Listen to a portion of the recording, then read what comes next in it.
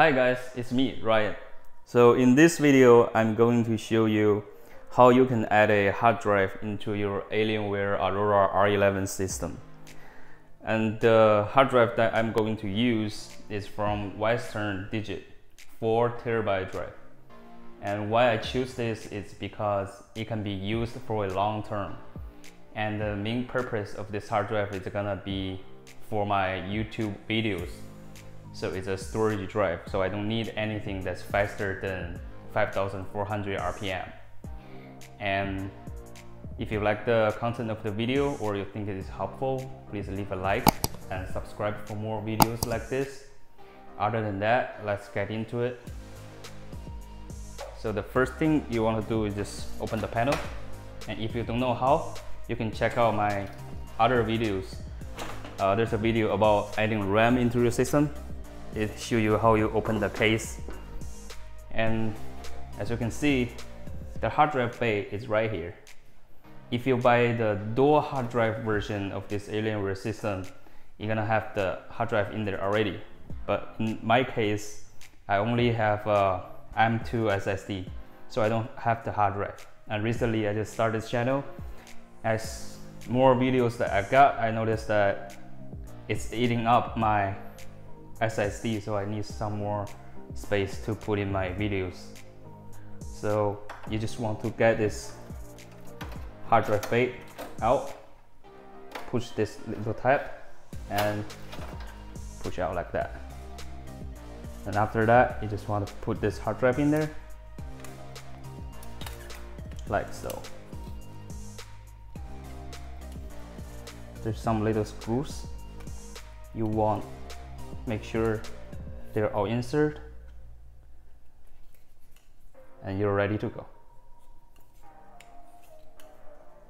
You can put either way. You can put this way or you can put this way, but for convenience I think it's better to put this way, make the connectors facing up so it's easier to insert the cord. So just insert it and connect your power port and just set cord. And that's everything you need to do in your system. And just close the panel.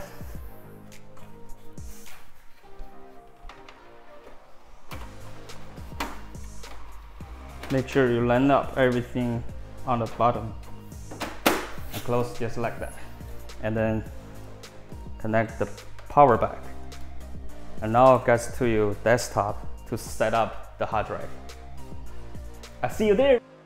Okay, so after your system boot up, you want to see if you have the hard drive installed properly. So you go to this PC,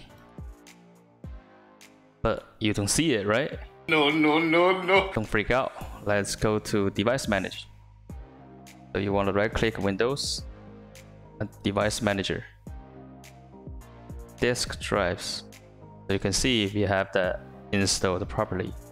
We just need to install it to the system. So you click Windows and you search Disk Management,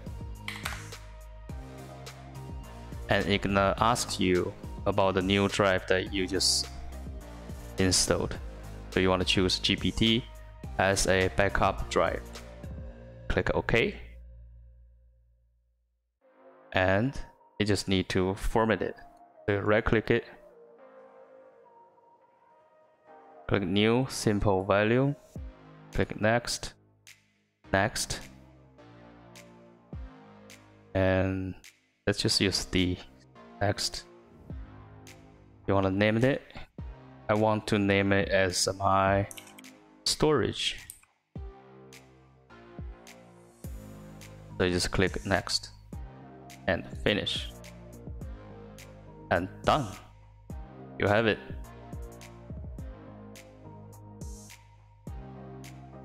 Four terabyte new drive. And that's everything for this video. And I hope you like the content. And if you find the video is helpful, definitely consider to hit that subscribe button. As always, Please be safe, and I'll see you in the next video. Final version 2. Version 3.